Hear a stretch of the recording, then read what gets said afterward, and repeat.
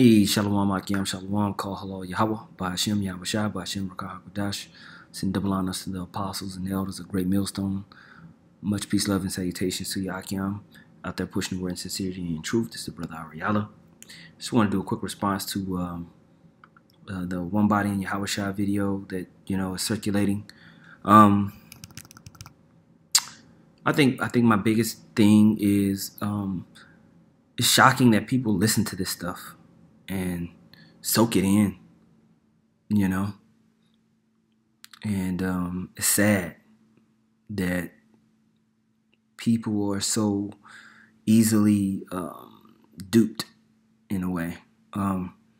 Now, brothers have been doing videos on this. I've been watching some of this video. It was a particular part where they're talking about the Herodian dynasty and the rise of Julius Caesar, something that us here at Great Millstone, we go into a lot, I would like to hear these guys break down of 2nd Ezra, the 11th chapter, seeing how all these people apparently were Israelites.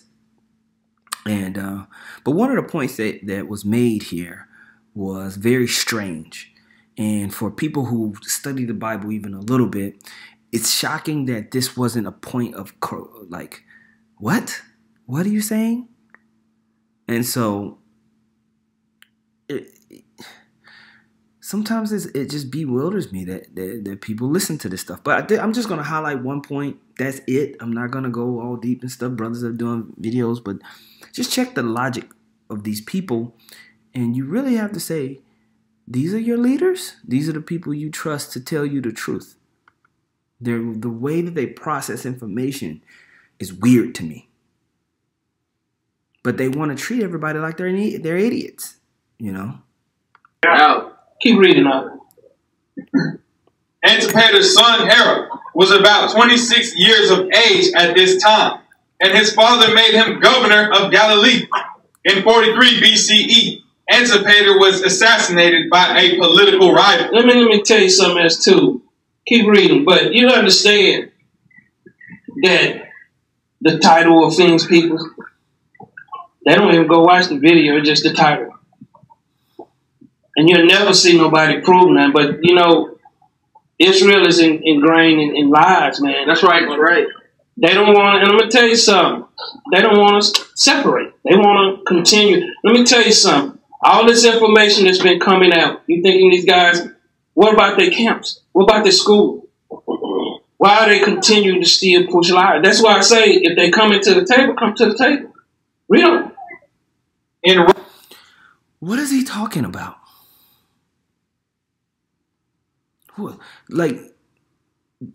What is he talking about?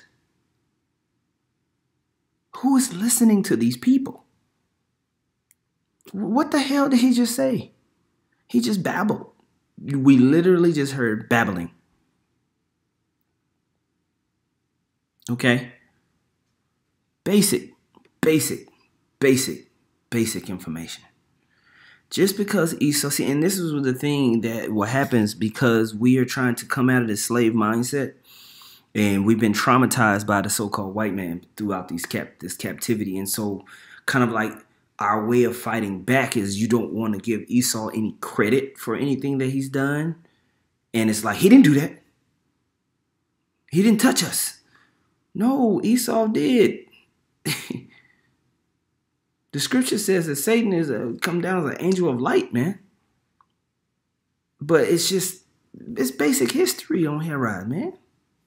Now, come on now. Herod was born in southern Palestine. His father, Antipater, was an Edomite, a Semitic people. Identified by some scholars as Arab who converted to Judaism in the 2nd century BC, Antipater was a man of great influence and wealth, who increased both by marrying the daughter of a noble from Petra, and at that time the capital of the rising Arab Netabean kingdom. Thus, Herod was of Arab origin, although he was a practicing Jew. Okay, and we know that the Edomites were in that region. And we know the prophecies concerning how Esau was going to be ruling. Esau was the ruler of the Greek and Roman empires. They had spreading factions everywhere. Esau had 12 sons, man, that spread all across the place. Okay? Goodness gracious, people. Sheesh. The Herodian, they were Edomites, man. Goodness gracious. Bro, and when you see the Ptolemaic Empire, did not the Ptolemaic Empire act like they were Egyptians? Hello?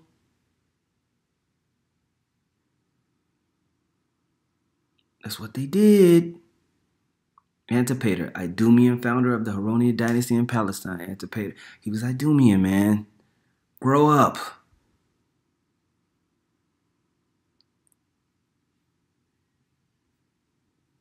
Grow up. Rome, Herod appeared before the Senate and impressed the members with his ability and loyalty to Rome. The Senate made Herod the king of Judea and authorized a Roman military expedition. Everybody that did great things in the world wasn't Jake. Okay?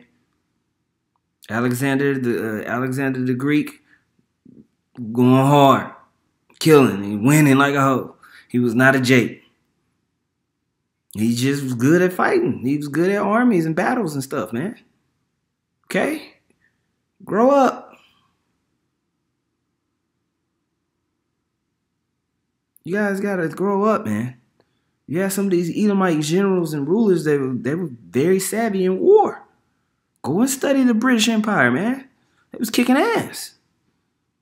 Legitimately kicking ass. It's okay, man. German scientists, they were coming up with some shit. Okay? You guys gotta just, hey, bro, Esau did stuff. They were winning, but now they gonna lose. To establish Herod's rule in Judea. So, I know I put the video out last night showing you that those Roman soldiers was Israelites. You know, Bro, the Romans used every nation that they conquered and made them soldiers. They did that to everybody. The Israelites got conquered. They got put into the Roman army. What consists of the current U.S. military? It's a melting pot of Jake, mostly because we are the chief ones that they put in captivity, other nations and other people. Rome did that. They would come, conquer you, take your little boys, raise them up, put them in the army. Very, very common. That does not mean that Herod, they didn't even come, the Herodians didn't even come up like that.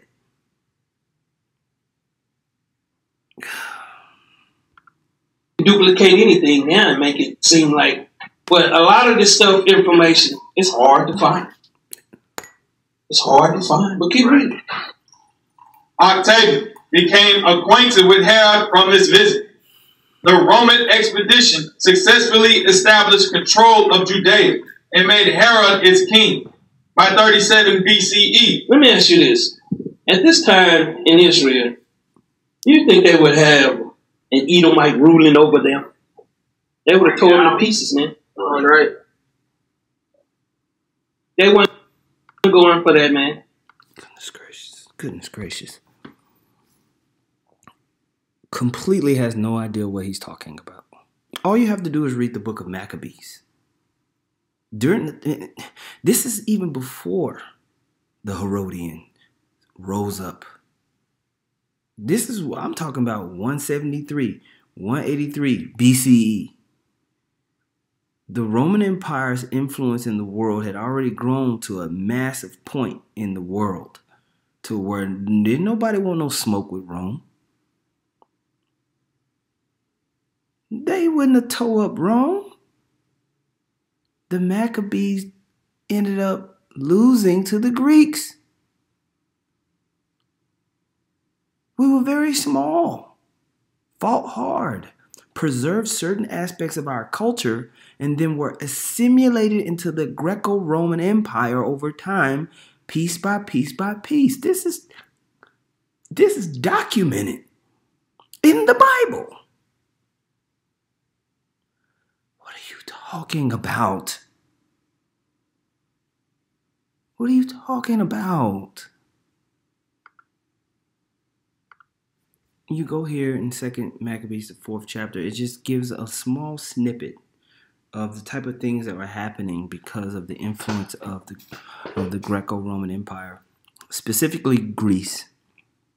Now here in 2 Maccabees, the 4th chapter, you skip on down to the 7th verse, it says, "But after the death of Seleucus, when Antiochus, called Epiphanes, took the kingdom, Jason, the brother of Onias, labored underhand to be high priest, promising the king by intercession 360 talents of silver, and of another revenue 80 talents.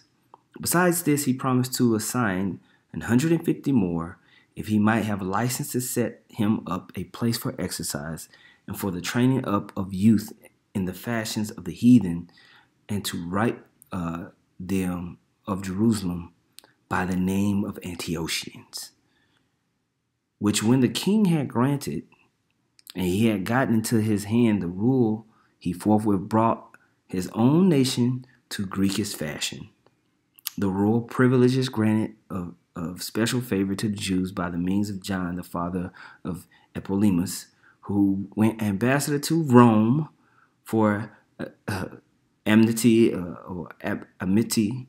and aid. He took away, and putting down the governments which were according to the law, he brought up new customs against the law. For he built gladly a place of exercise under the tower itself, and brought the chief young men under his subjection, and made them wear a hat. Now such was the height of Greek fashions, an increase of heathenish manners, through the exceeding profaneness of Jason, that ungodly rich, and no high priest." That was just the beginning of all of these things that were happening to the nation of Israel. The nation of Israel has always been conspiring. When you go all the way back to the time of the splitting of the kingdom, after King Solomon, there was pacts being made with the Egyptian Empire, with the Assyrian Empire, with, Tyrese, with all the nations round about. They were creating leagues. They were making marriages. They were having foreign leaders come in and submitting themselves unto them, leading into what do you think the Persian Empire was? The Persian Empire was us subjugated to the Persians and allowed to keep our customs at a certain extent underneath the Persian Empire. What are you talking about, bro? Talking about, y'all think they were going to let the Romans? Bro, when you read in the New Testament, when you go here in John the 11th chapter, in the 47th verse, it says, "Then gathered the chief priests and the Pharisees a council, and said, What do we? For this man doth many miracles," talking about Yahushua. If we let him thus alone, all men will believe on him, and the Romans shall come and take away both our place and nation."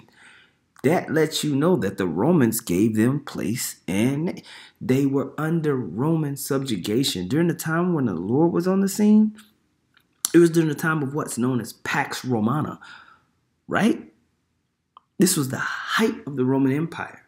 What Rome and even the Greeks before them would do is they would rule. They would have certain Israelites mixed up in there, but they had the rulership overall. They would have maybe a Greek ruler in the place, but underneath them they would set Jacob and stuff like that. Now, the history of the Herodians was documented. They were Idumeans. They were Edomites. They were Edomites. There's nothing. It's just true. We have to get over this. Okay. Now he's saying that Jake wouldn't allow for somebody to rule. You crazy? St. John chapter 19, verse 13. It says, "When Pilate therefore heard that saying, he brought Yahushua forth and sat down in the judgment seat in a place that is called the pavement, but in the Hebrew, Gabbatha. And it was the preparation of the Passover and about the 6th hour. And he said unto the Jews, behold your king. But they cried out, away with him, crucify him. Pilate saith unto them, shall I crucify your king? The chief priests answered, we have no king but Caesar. That wasn't just started then. That started hundreds of years before that, where they had the heathen ruling and they were subjugated underneath them. So when you have this person trying to tell you something opposite, it doesn't make sense. Only if somebody went for that is us. But you see it in their movies. It's another way, what I call imagery, deception. See, a lot of you got Christmas still stuck in your head. You're sitting in here in school today. Bring it out. Bring it out. Goodness gracious. Some of you still want to honor your birthday. Bring it out. So who gave you all these things? It was our people. Because they created Christmas. They created it. If the scripture say Esau is a vagabond, I mean he's dumb as a box of rocks. You never see Esau do nothing. The television tell you he does these things, but when you at work with him, he in the office, ain't he? Bring it out. Keep reading, man. No, nigga, you are at work. Esau ain't at work. Esau on the boat. Esau is at the cabin. Esau is at the lake. Esau is at the restaurant. Esau is chilling. The Edomites that you're talking about, them lower tier Edomites, that's not who is ruling the earth. And this is so because you have an apartment mentality. The bigger picture has gone over your head, brother.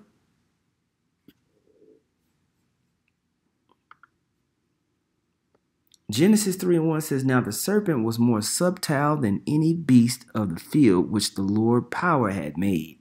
And he said unto the woman, yea, after Most I said, ye shall not eat of every tree of the garden. The whole point of this is that he was more subtile. Esau ain't no dummy.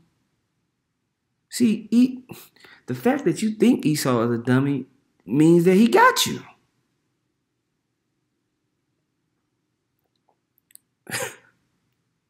You look at this word. Arawam. In the Hebrew, prudent, crafty, shrewd, sly, sensible. He's smart than how Esau is crafty. Very crafty. It's just on the left-hand side, man. See, the spirit that's in Esau is the spirit of Satan, man. Very crafty. Very crafty, knows what he's doing. Everything is a setup. Everything is a scam, a scheme. He knows how to get his way in there. Esau ain't just walking around. No, man.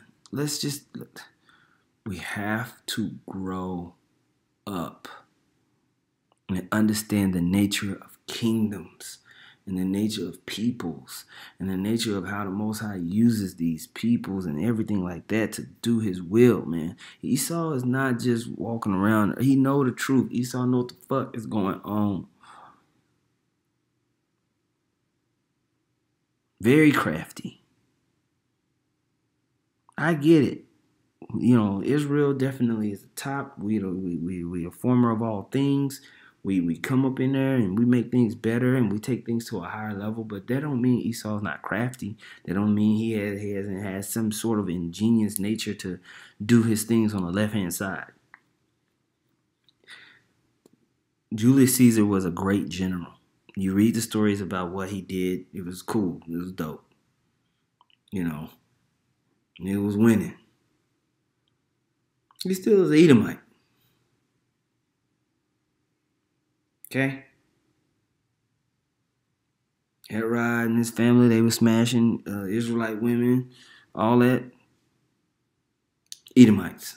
The Edomites ruled Rome, and they ruled the provinces of Rome. And Judea was one of those provinces that the Edomites ruled. Antipater was an Edomite. Okay, Pontius Pilate was an Edomite. Augustus and Tiberius Caesar were Edomites. They were all Edomites. Straight up. It's just true. They made up that form of the beast. And that's why they were spoken in code that way. And you had our people that were in league with the Greco-Roman Empire so that they could keep committing they could have their status and not go to absolute war. And we read about the first beginnings of that process when you read the Maccabees. The Maccabees give you a good highlight. But you know what? You had the same thing, same things happening in previous empires, The Edomites was ruling. And so the point that we would never have someone rule over us like that, are you crazy? We've been having people rule over us like that. We're now trying to come out of that and come into a sovereign mind. But we can't lose our minds to the reality of the situation. Okay? So I just wanted to touch on that. I just certain things that are being said is just like, come on, man. Hey, take a deep breath. Drink some water. Calm down. Calm down. The Herodians were Edomites. And it's okay. We're going to win. We're going to get our lick back. It's a promise from Yahweh Hashem Yahushua. Okay? Call hello Yahweh by Hashem Yahushua by Hashem Rakah HaKodash. Double honors to the apostles and elders of Great Millstone. Much peace, love, and salutations to you. I came out there pushing the word in sincerity and truth. Shalom.